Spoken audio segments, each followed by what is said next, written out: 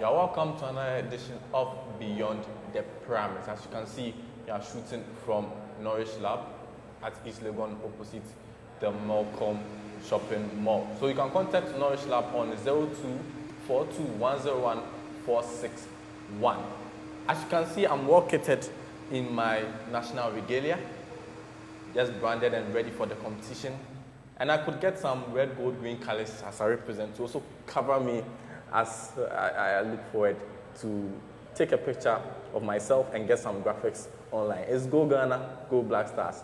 The AFCON Cup of Nations 2019 has started, and I would also want you to get me the predictions as to who would win the AFCON Cup of Nations with the games played so far. So on this edition, it's Go Ghana Black Stars, go whichever team you support. And also, if you were Coach Kwesi Appiah, which players would you parade as your first 11 going to the first game against Benin? We put all that beyond the pyramids. 50 years I was on the road, but I'm sitting on the road. 50 years I was on the road, but I'm sitting on the road. 50 years I was on the road, but I'm sitting on the road. 50 years I was on the road, but I'm sitting on the road. Ain't you know I'm wame, me name boy sempe mwade.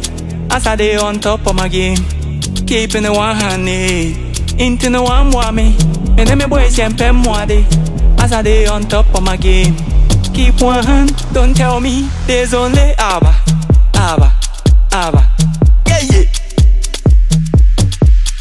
Don't tell me there's only Abba. And you are welcome to Beyond the Pyramids, and I got my guy here, Ziga, to dissect the issues. How have you been? I've been good. Yeah, there are some rounds making through social media as to the graphics. And a lot of people have spoken about it on end. They've also laughed at it. What's your view on the graphics which have portrayed the Ghana Black Stars? Well, I must be brutally honest. I think that it's a big shame to Ghana to put out such pictures, gory pictures out there. I'll describe them as gory pictures out there. It doesn't represent the country enough. It doesn't represent these players. Come on, these are big players who play in the top flights in Europe, and to take such pictures and then be posting on social media like that, it makes them look a bit primitive. But on the whole, thank God they had to just take it off. And deleted it. Yes, exactly. They had to. That was the right thing they did. They had to delete it because, come on, players like Thomas Partey at Atletico Madrid, I'm sure he knows what a photo shoot really means. Player like Koja Samuel at Inter Milan, Andrea Ayew Fenerbahce. But to be honest, Koja Samuel looked like he didn't want to be there. Like they had forced him to take a picture. And from all indications, you could tell that the players had no idea of this particular design. It's like just, oh, I need to take a picture of you and all that for a photo shoot. But they didn't know what the graphic designer or whoever was in charge of that design had in mind. But there's no excuse for Christian Atru and Numwabeni who turned them. Well, they actually turned their. Well, I mean, how? But it could be a human error. But it's all dependent on the photographer, whoever was taking the picture, to tell him, look, my friend, my brother, you've turned up the flag upside down. You're rather showing us a picture of Guinea, not Ghana. But on the whole, I think that's total mess from the communications team. I don't know who else I should blame for this. The communications team, I think that they didn't do well with this particular. It was needless, honestly. Okay, so to the business of the day, we have to go straight up. There's Ghana going up against Benin, and we would like to give our starting lineup as to who we would feel should start that game. If there's no player mentioned, remember that player is sitting on the bench from our point of view. And don't come and ask us, why didn't you put A and B there? You're advised to just drop your starting 11 in the comment section and we'll take it up from there. So my formation would be a 4-2-3-1 formation. Which formation would you go for? 4-2-3. I would like to go with a 4-back. 2-man midfield. Okay. 1 player in front of the midfielder. That's 4-2-1. Okay. 3 up front. Okay. So 4-2-1-3 flat. Okay. That is an interesting formation. So with me, the first person that's the keeper. I'll go with Richard Ofori starting.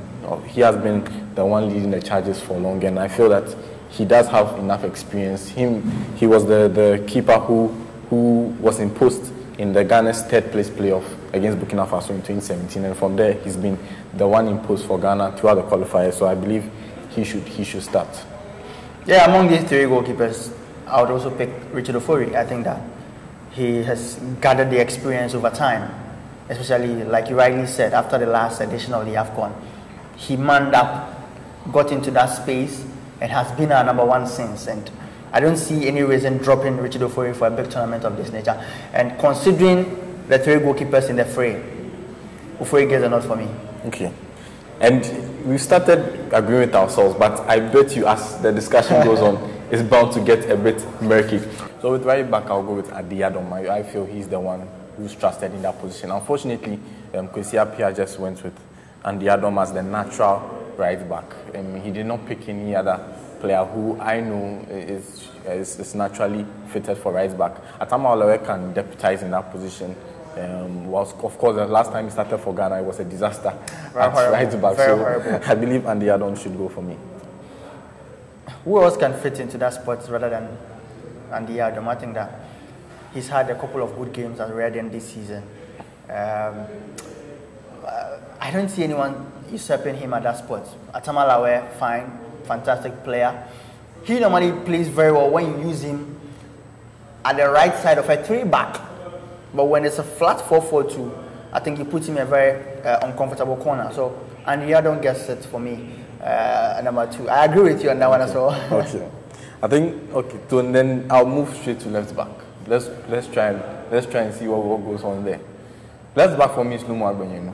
I just feel since he's the trusted person in that position, I feel that for the Ghana Black Stars, I'll have to go with Lumo Agbenyenu. He's been the guy he's been Kwesi Appiah's guy since he took over the charges in the second coming of the man. So I feel at left back is Lumo Agbenyenu. At left back, I'd like to go with Abdul Babar-Rahman. I think that when it comes to tournaments of this nature, he's been there, done that, seen it all. And I think he's been one tournament. One tournament, but he went to the World Cup with under-20. Okay. So in 2013, Turkey 2013, and he came to Chelsea. He's been all around Europe, and it takes just one tournament to spark another or revive your career as a player. He's not performed poorly at all, especially after he bounced back from that ACL injury he had at a previous edition. So I think that Babar-Rahman gets the nod from him. He is a very good player. He knows how to move the ball all around in terms of the attacking sense, defending as well. And that telepathy seems to be there when it comes to the Ghana team. Fine, Lumo Agbenyenu has had a very decent run under Coach James Kwesi Appiah's second administration. I don't take anything away from him as well, but it's very good that there's competition at that spot. But on any day, I'll go with Abdul Babar-Rahman. Well, it's just Lumo. It's just Lumo for me. But so from right back, we are moving to the centre backs. I would go with Kasim Nuhu as my first centre back. Yeah, great player from Hoffenheim. He's been very, very decent so far ever since he's stepped into the Ghana Black Stars charges, as well as playing in Hoffenheim. So I believe he's a sure bet. Now, the person to pair Kasim Nuhu with has always been in contention. I'm very sure you will not agree with me, but I'll go with Jonathan Mensah next to Kasim Nuhu. Interesting. Yeah, I'll go with Jonathan Mensah because I feel with the experience he has it, and if we are going out for experience, with the centre backs we have, the experienced centre backs we have Joseph Edu, interesting talent. We do have John Boy and Jonathan Mensah. So Jonathan Mensah and John Boy, I'll definitely pick Jonathan Mensah. So right now, I'm putting myself in Kwesi Appiah's shoes. Okay. If you ask me to pick my first centre back pair on the day against Benin, I'll go with Joseph Edu and Kasim Nuhu. Why do I say Joseph Edu? This is a player who's got a physique, he's got the legs. And mind you, at centre back, you need a player who's got that ability to run at defenders, to run at attackers, especially when they would want to outpace you.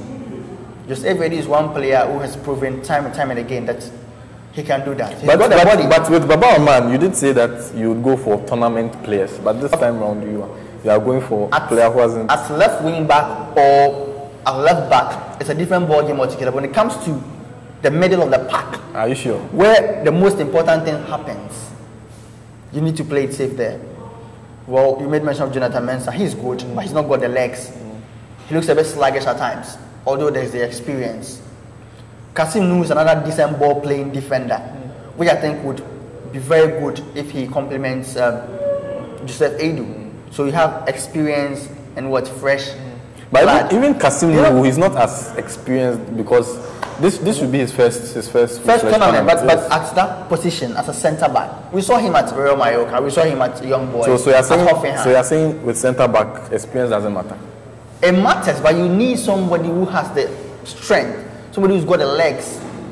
At that point, I could go back and talk about the English Premier League. I don't want to bring it here, but I'll talk about the English Premier League.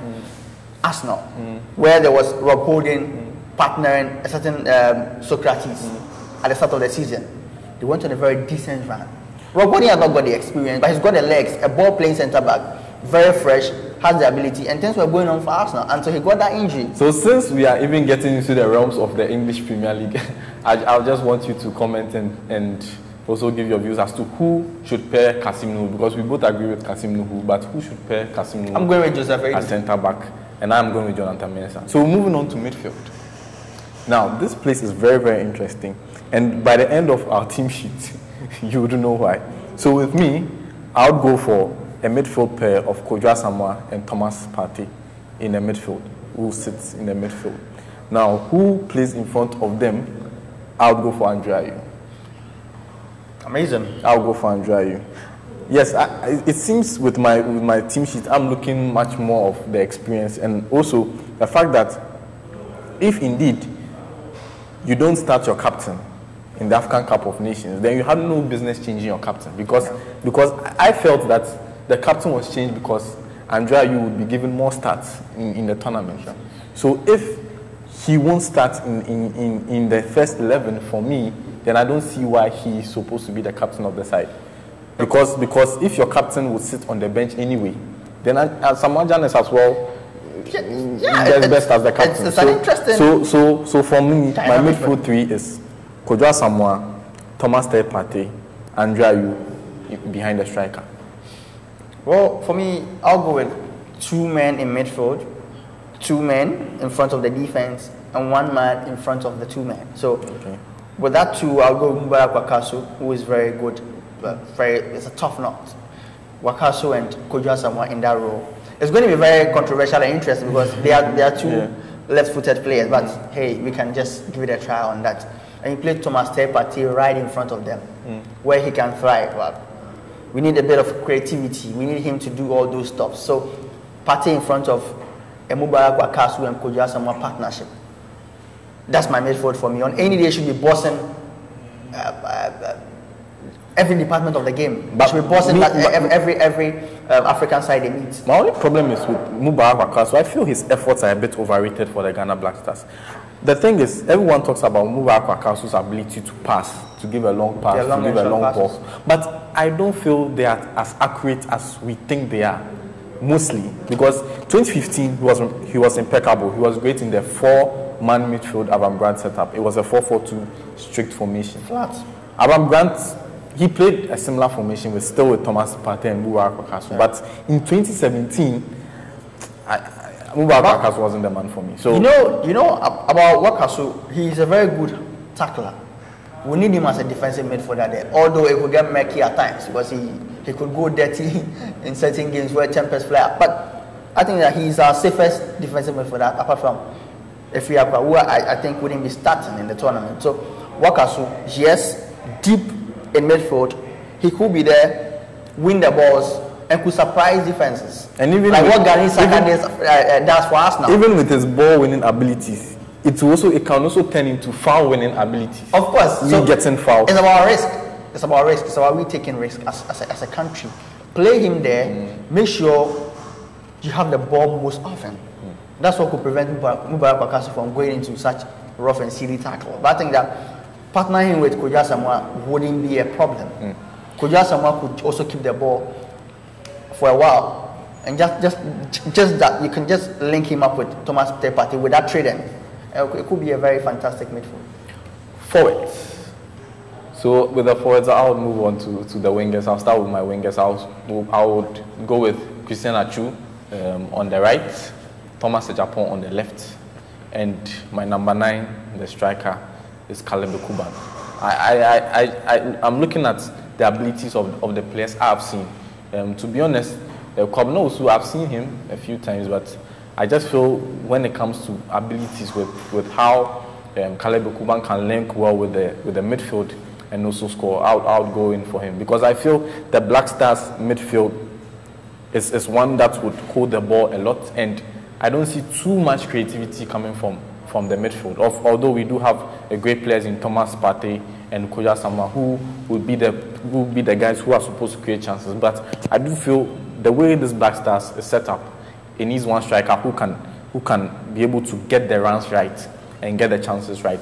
Thomas Japan, very interesting winger, has the ability to run at defenders and push through. My only hope is that he'll be fit for the tournament. And Christian Achu is the well-trusted winger, plays for Newcastle, and I feel that experience will also help. So that is my front three. Okay, you know what's interesting about this entire team that I'm going to put out? That goal scoring responsibility would have to be shifted onto our wingers. Asamoah Gyan, a very good goal scorer, but wouldn't be starting. He wouldn't be starting for sure. There's Jordan Ayew. Would Kwesi Appiah have the guts to bench him?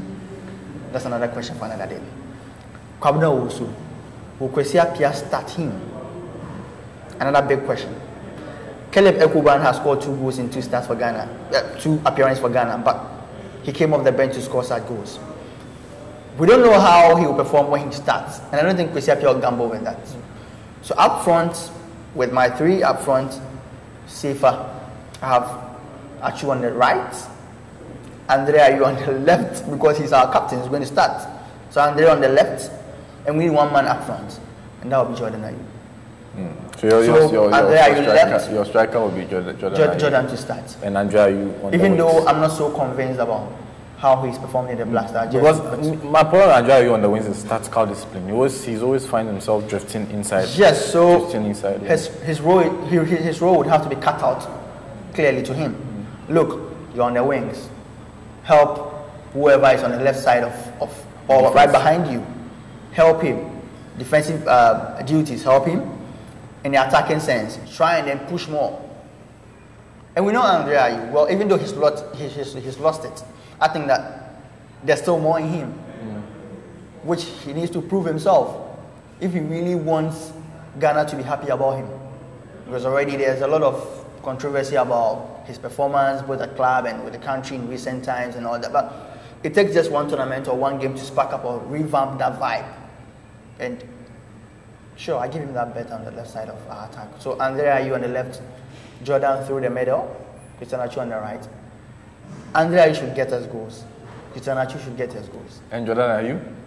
He should get us goals. So I'll leave all the Ayew critics at the mercy of Samuel Ziga. You can tell him anything you want. But that's how we wrap up our second episode of Beyond the Pyramids. We are shooting from Nourish Lab, the East Legon branch, right opposite the Melcom Shopping Mall. You can contact Nourish Lab on 0242 101 461. By the way, we are sponsored by Patawa Jerseys, and the details of Patawa Jerseys will be on your screen. You can contact them for these impeccable jerseys. You can get any team of your choice with the African Cup of Nations, as well as your club side when the season resumes. You're also reminded to like, comment, as well as subscribe to our page. So this Wingside Studios, this is the second episode of Beyond the Pyramids. AFCON 2019 has begun. We out. 50 years I was on the road, but I'm sitting on the road. 50 years I was on the road, but I'm sitting on the road. 50 years I was on the road, but I'm sitting on the road. 50 years I was on the road, but I'm sitting on the road. Ain't you know I'm wame? Me name boy sempe mwade. As I dey on top of my game, keeping the 100. Ain't you know I'm wame? Me name boy sempe mwade. As I dey on top of my game, keep 100. Don't tell me there's only Abba. Yeah. Don't tell me there's only Abba. Yeah. Keep your 9, there's only Abba.